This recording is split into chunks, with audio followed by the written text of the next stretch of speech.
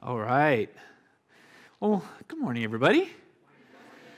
Good to see you all. For those of you I haven't met yet, my name is Justin. I'm one of the pastors here at Aletheia. Before we dive into the scriptures and into the sermon for today, as you're probably aware, we've experienced multiple shootings over the past 2 to 3 weeks, and I imagine you, like I am, grieved by it, saddened by it. And in Jeremiah 20, God tells his people, through the prophet Jeremiah, to seek the peace of the city that they're in. And the city that they were in at the time was Babylon. And who knows what kind of injustice and things that grieve God's heart were going on in Babylon. So what did God tell them to do? To seek the peace of that city. And one of the ways to seek that is through prayer. So I want to take just a moment before we dive into the scriptures and pray for our nation and pray for this injustice to stop. So Heavenly Father, what we've seen happening around our nation this week, Lord, just the terrible, grievous, ugly, evil, wicked things going on. Lord, we run to you and we pray for your peace over our land. Lord, we pray that these shootings would stop.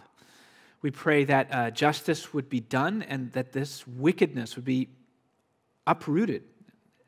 Lord, we pray for your peace over our nation. Lord, would you give your comfort to these families who've been affected? Lord, would you be a salve to wounds? And would this, as hard as it is for us to see how it could possibly do so, would this serve to glorify you ultimately? In Jesus' name, amen. Amen. You know, kind of connected to that, today we're finishing up our series, Image and Identity, and what we've discovered in the scriptures is that human beings bear the image of God, and it is that very fact that gives them value. So I think it's fitting today that we're focusing once again on the subject of image and identity. So over the past, however many weeks it's been, I forget, 6, 7 weeks, we've discovered some interesting things about what it means to be truly human. That to be truly human fundamentally is to be an imager of God. Then we also learned that it means to be a saved sinner, to be a new creation, to be an individual who is in community, and to be like an integrated whole person. Now, all those things are pretty amazing gifts from God to us through Jesus Christ. And I don't know if you've picked up on this. I've kind of seen this theme recurring time and again in these passages, is that image and identity for somebody who follows Jesus is much more about holding on to what you already have in Christ. It's not going after something that you don't yet have. It's saying, oh no, I've been given this gift of a new identity by sheer grace from God through Jesus Christ. So as we wrap up today, I want us to look at how do we live from that identity day in, day out, refusing to let go of it. So to do that, we're going to be in 2 Corinthians chapter 6. 2 Corinthians 6, and we're going to read verses 1 through 13. That's 2 Corinthians 6, verses 1 through 13. If you're following along in a Bible app, I'm reading out of the English Standard Version translation, so if you select that translation, you'll be able to follow along word for word. The scripture will also be up on the screen, so feel free to follow along there. Beginning in verse 1, I'll read for us, we'll pray, and then we'll dive in. Verse 1. Working together with him, then, we appeal to you not to receive the grace of God in vain. For he says, in a favorable time I listened to you, and in a day of salvation I have helped you. Behold, now is the favorable time. Behold, now is the day of salvation.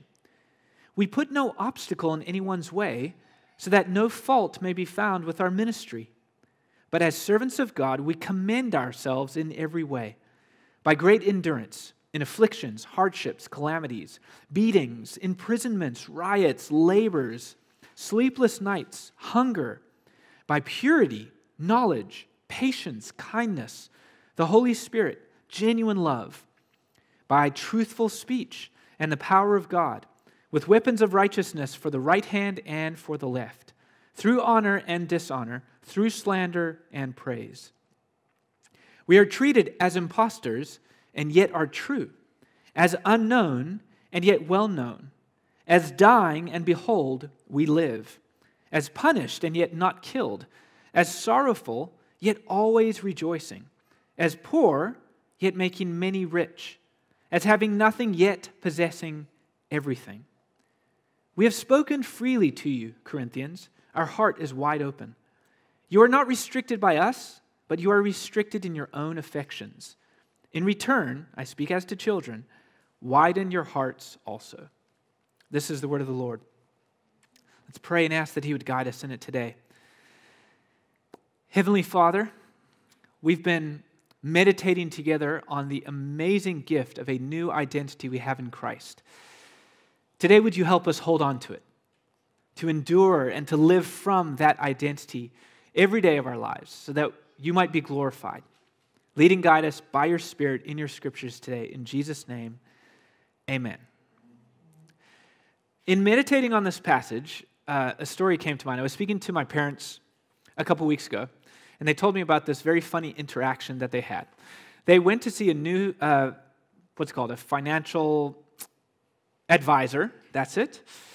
And so the new financial advisor was kind of looking over their finances, and she came across the portion where it outlines like what they give.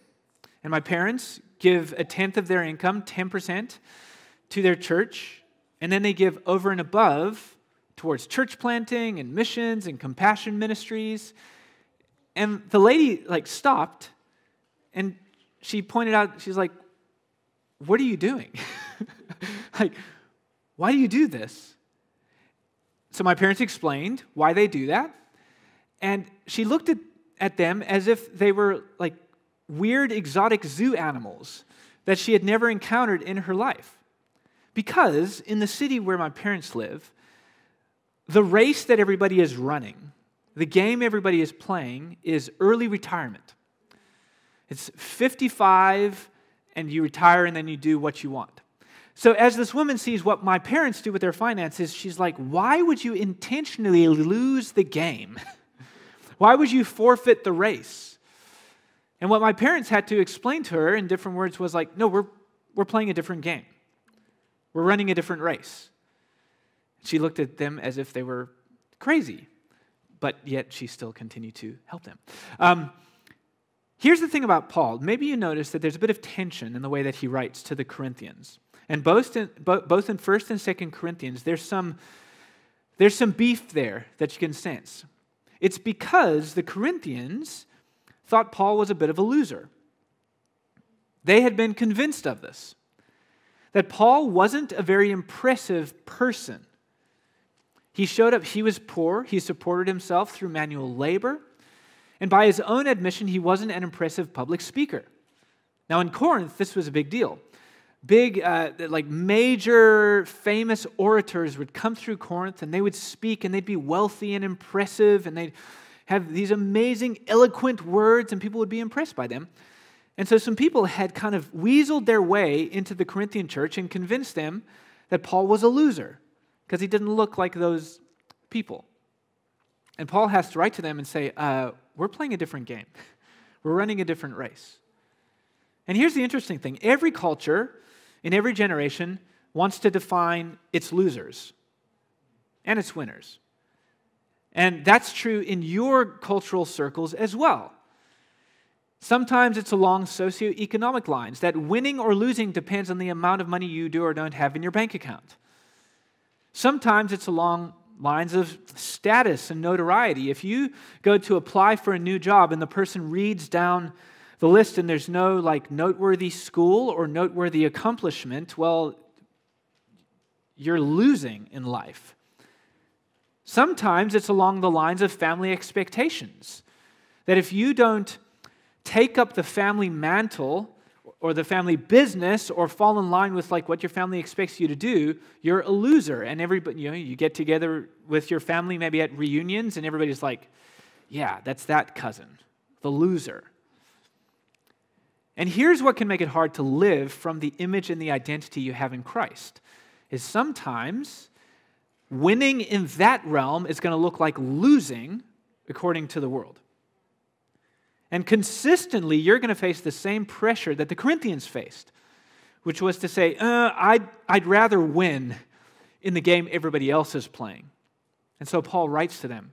He says, no. I want to remind you what the real game is, what the real race is, and I want to help you stay that course, stay that race. And here's what I think we learn in this passage, is that when living for Jesus looks like losing to the world, we must look at, we stay the course by looking at the victory of Jesus. So in your life, when living for Jesus looks like losing to the world, we stay the course by looking at the victory of Jesus.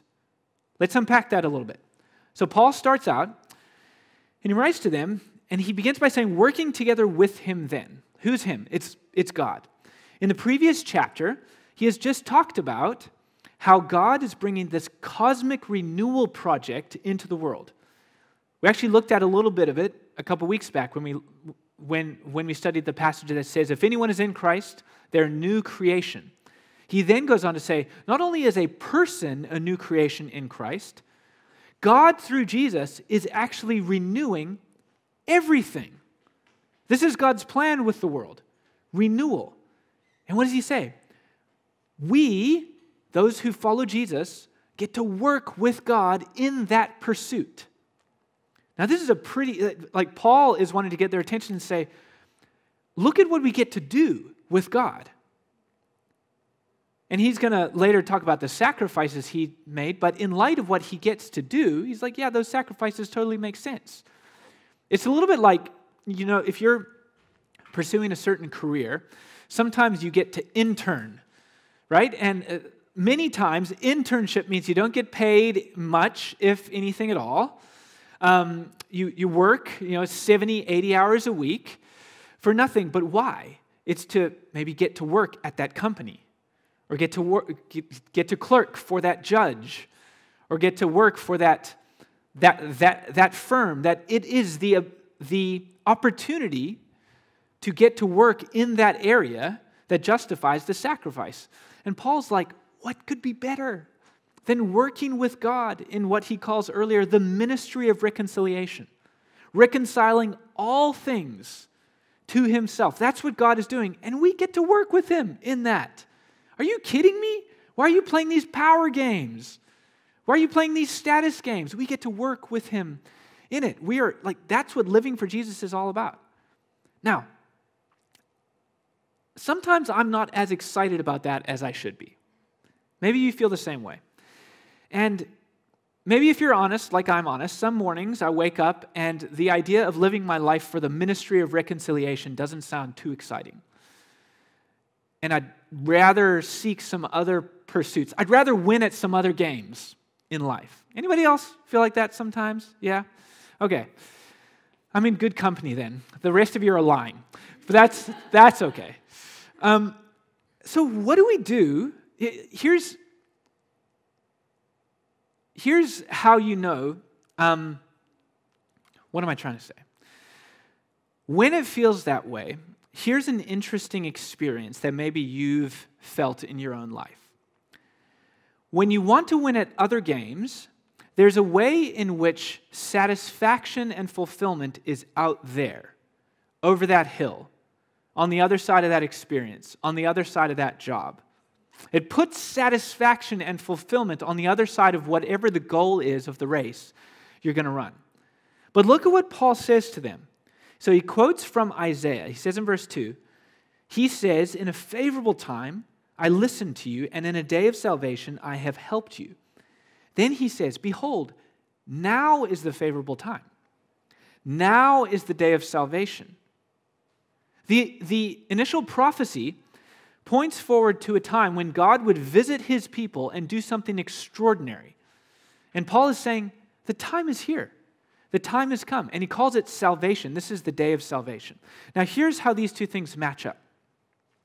We might not use the word salvation, but oftentimes when it comes to running worldly races, salvation is the goal. Salvation meaning, like, call it whatever you want. Meaning, purpose, self-actualization, fulfillment, satisfaction. All those words could be summed up in the word salvation in this life. And Paul wants to get their attention and say, hey, in Jesus, salvation is here. If you have Christ, not only do you have everything you could ever need, you have everything you could ever want. But when you're tempted to run other races, it says, oh, no, salvation is there. And it's funny, isn't it? No matter how much you run down that track, salvation seems always to be there. On the other side of that next raise, on the other side of that next experience, on the other side of that next vacation, that next relationship, there is an elusiveness about satisfaction. Why? Because salvation is never meant to be found in those things. There's nothing wrong with career. God loves careers. He made you good at work so that you'd be good at work. But if we try and tap salvation from those things, it will always be elusive. Paul reminds them, in Jesus, you have that meaning you're actually looking for. And what does meaning mean? We use the word meaning a lot. Meaning is a combination of purpose and significance. Purpose, I feel like my life matters, like I know where I'm going. I feel like I know what I'm meant to do with this body and this mind and this soul. Yes, I know what I'm supposed to do. And significance is I matter. Paul says, in life, you have that in Christ. It's not out there. It's here. Now is the day of salvation. Now is the favorable time. And living for Jesus might look like losing to the world, but the good news of the gospel is that when you have Jesus, you have the best thing possible. The best thing possible. Then he starts talking about staying the course. So when living for Jesus looks like losing to the world, how then do we stay the course?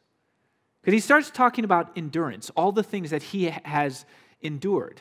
And here, maybe on a Sunday morning, I'm talking about Jesus being the best thing in life, and you're stoked. You're like, yes, living for Jesus. Come Thursday morning, you're like, I don't know. I really need to get to small group. I need to be refueled and reminded. Yeah, that's why group is awesome. You should be part of a small group. But how do you day in, day out endure and live from this place of imageness in God? Well, he says this. We put no obstacle in anyone's way so that no fault may be found with our ministry. But as servants of God, we commend ourselves in every way. What is he saying there? He says, as we're living this life as new creations in Christ, we commit to do two things. Not put a stumbling block in anybody's way, and to commend ourselves in every way. What's he talking about? He's talking about backing up the claim, with your life, backing up the claim that Jesus is better. That living for Christ is the ultimate and best possible race you could ever run. He says we don't want to put a stumbling block in anybody's way, and we want to commend ourselves. Here's what I thought about when I read those verses. Why are we so shocked when well-known Christian leaders fail morally? And just a quick asterisk, we should be very humble and slow to point fingers at those people because you and I are just as prone to greed and lust as any of they're human beings, and so are we. So it's not like how could you? It's like, oh, human beings, of course. But why are we so shocked? Nobody looks at a leader in the business world who fails morally and is like they're just absolutely shocked. Like, are you kidding me? The CEO had an affair?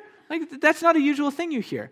But what about when a famous Christian leader does it? And here's why I think it's so scandalous and so jarring to us.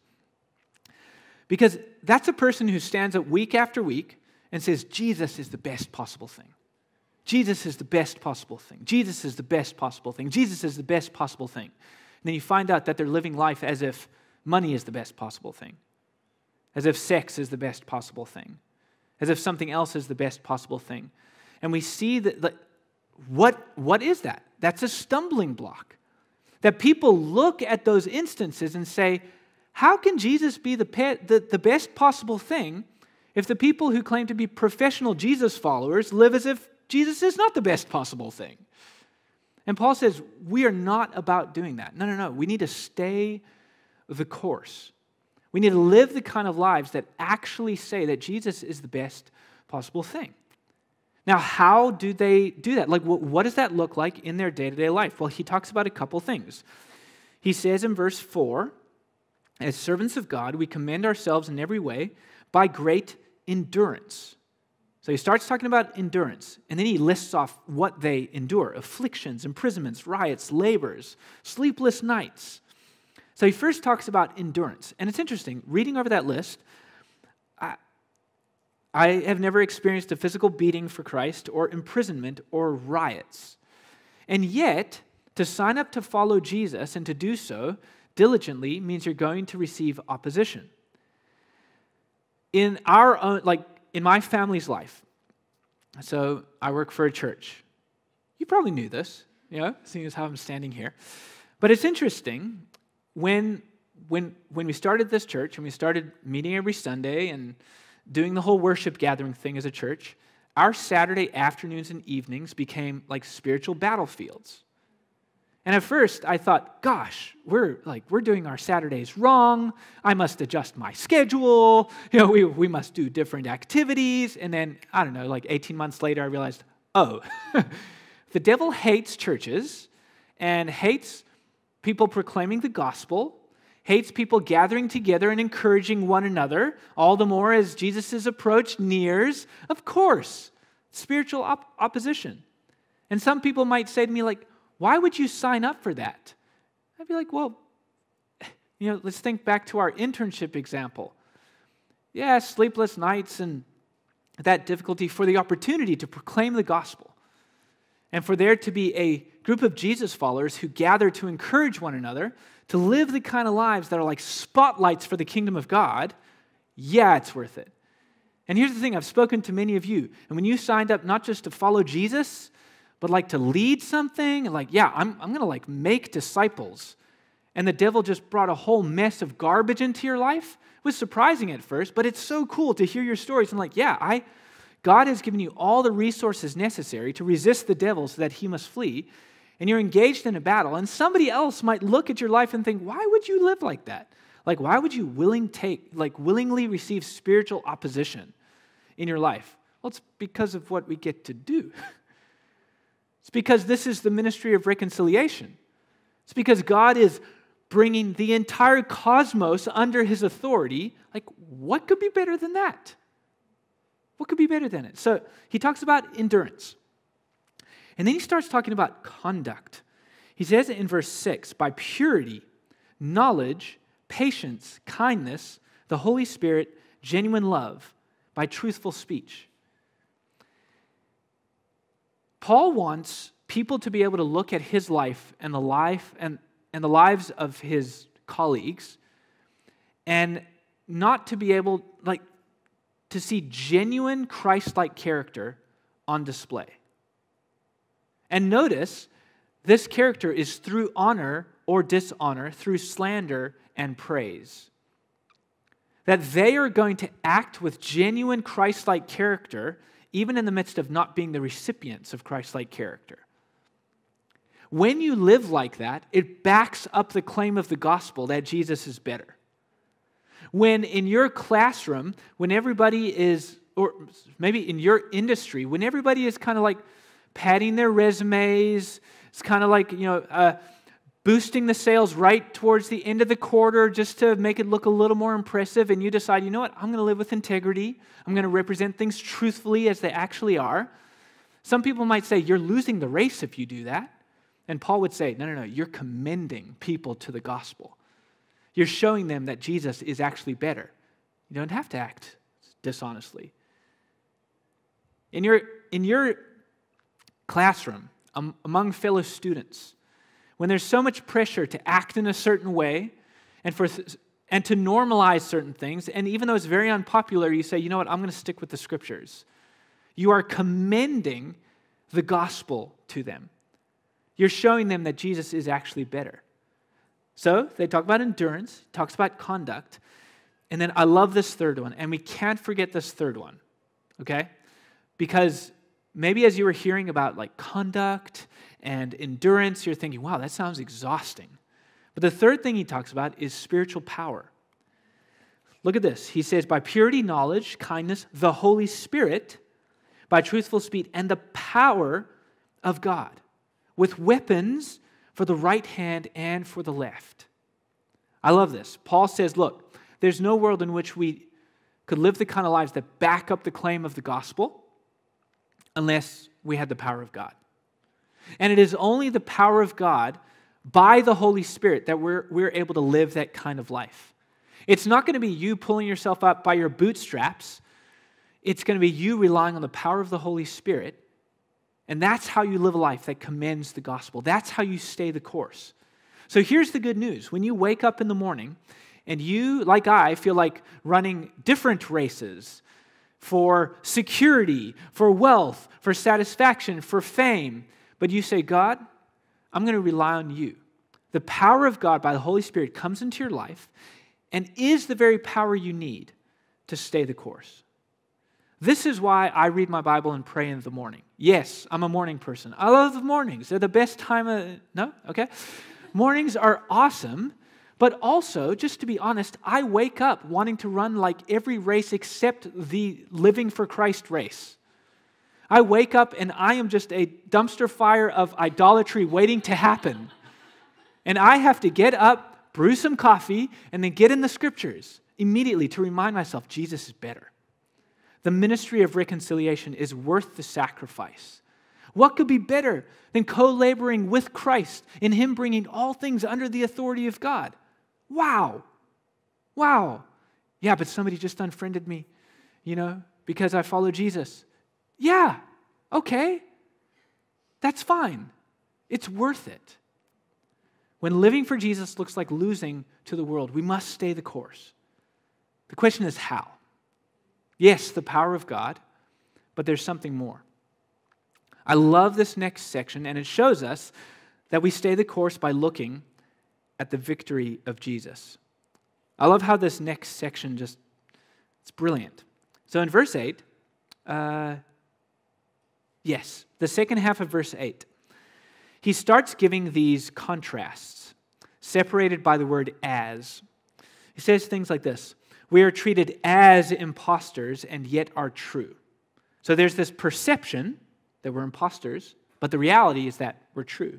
He continues, as unknown and yet well known, as dying and behold we live, as punished yet not killed, as sorrowful yet always rejoicing, as poor yet making many rich. And this has to be one of my favorite verses in the entire Bible. As having nothing yet possessing everything.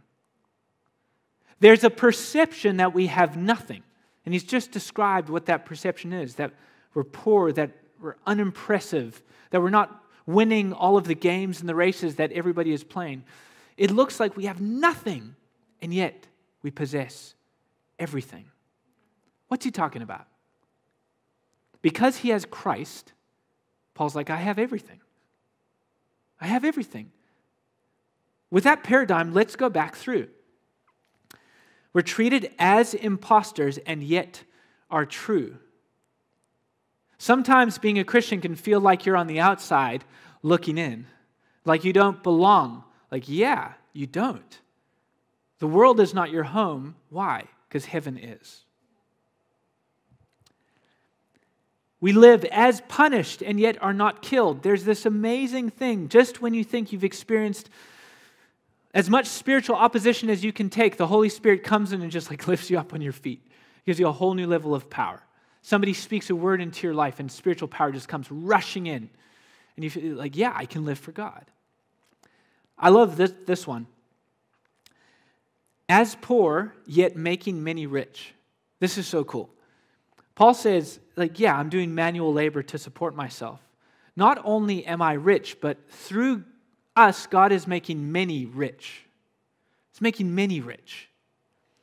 We look like we don't have anything, yet we possess everything.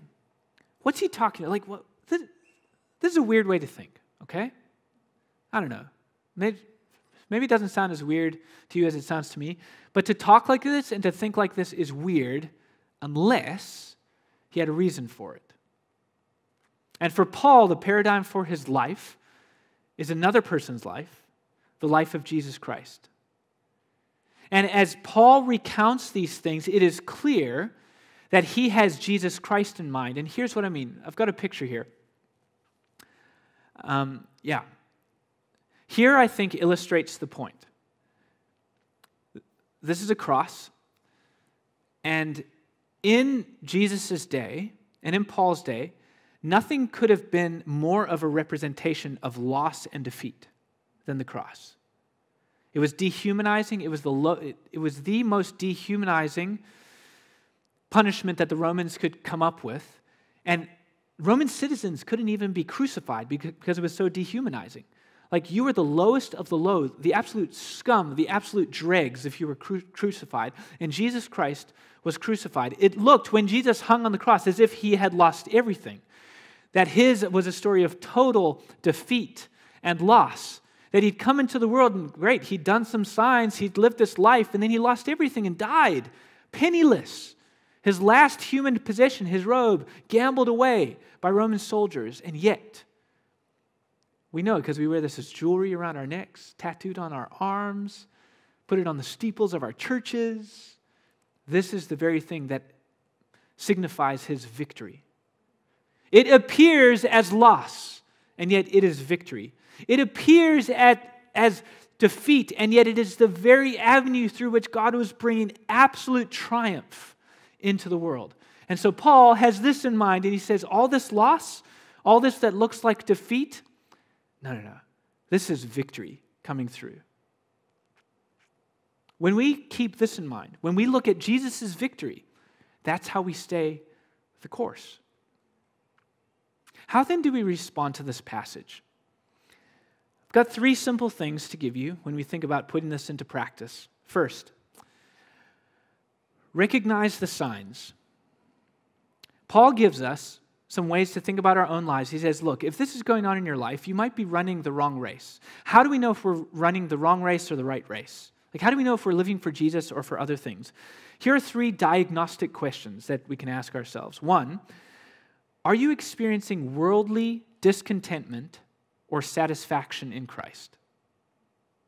In your day-to-day life, is it characterized by discontentment or satisfaction in Christ? I'm not saying don't have life goals. I'm not saying don't have desires that you'd love God to bring through. But if there's a constant state and a constant undertow of discontentment, God has better for you. He wants you to have satisfaction in Christ, the realization, this kind of tone from Paul. It's like, if I've got Christ, I've got everything. That's what God wants for you. Here's the second question. Are you affectionate toward other disciples or alienated from them? This might seem strange, but notice in verses 11 through 13, he writes to them, he says, look, you've got beef with us. Widen your heart. He says, look, this animosity is not godly. It means you're running the wrong race. It means you're invested in the wrong thing. In your own life, do you notice kind of alienation from the people of God, from other disciples? God has better for you. When you're living for Jesus, there is going to be a love for and affection toward his followers that breaks all the categories, socioeconomic, ethnic, all of those usual barriers that stand up against us having relationship with other people. In Christ, those come down. And I love the fact that we have a church that is multi-ethnic, that is socioeconomically diverse, generationally diverse. Do you realize only Jesus can do this? Like, this is not normal. To sit in a room that is diverse along all these different lines. We didn't do this. Jesus did this. You living for Jesus has done this. So recognize the signs. Here's the third question that you can ask. Does your life underscore or undermine the value of the gospel? Does your life underscore or undermine the value of the gospel? Are there things in your life right now that if somebody was to find them out, it would discredit the gospel? Deal with those things. Repent of them. They're not worth keeping around. Christ is better. And here's the cool thing.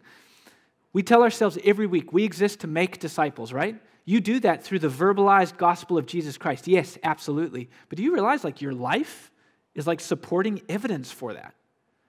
That as you're just living your life for Jesus, people are watching you. And they're saying, maybe Jesus is better than fame. Maybe Jesus is better than the pursuit of wealth. Maybe Jesus is better than notoriety and status and all these things that other people run after. When they watch you valuing, relishing Jesus Christ, it's a testament to them about Jesus.